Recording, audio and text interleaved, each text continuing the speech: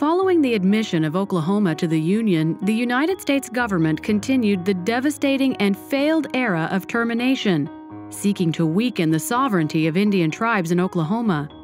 The United States resisted the continuance of the government-to-government relationship that it had shared with the Cherokee Nation for decades. The U.S. limited their governmental interaction with tribes, but if it needed a Cherokee representative to sign land deeds or other legal agreements, the President of the United States would appoint a chief of the Cherokee Nation. These appointments would usually last for only one day, gleaning them the nickname Chief for a Day. Jesse Bartley, or J.B. Milam, was one such appointed chief.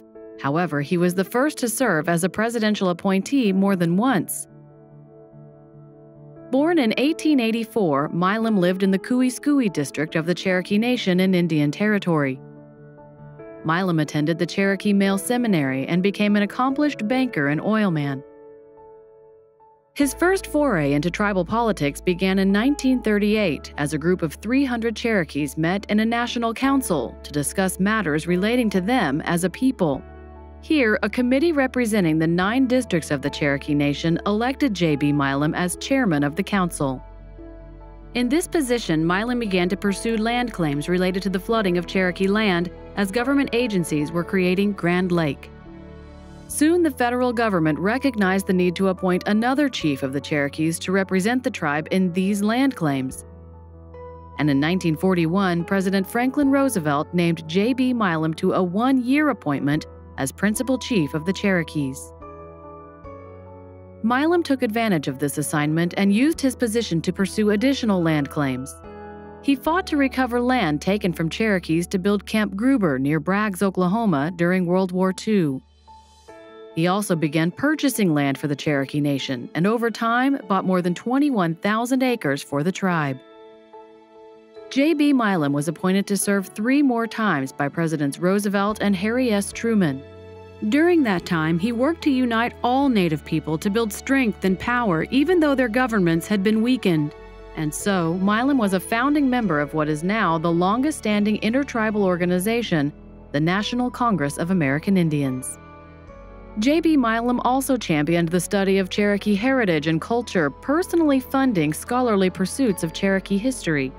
In fact, he fronted half the cost of an expedition to Mexico, searching for the grave of Cherokee statesman Sequoyah. These documents show Milam's personal notes on the topic. Milam was also instrumental in revitalizing the instruction of the Cherokee language in area schools and colleges, and it was his idea to buy the site of the original Cherokee Female Seminary and build a Cherokee Heritage Center there.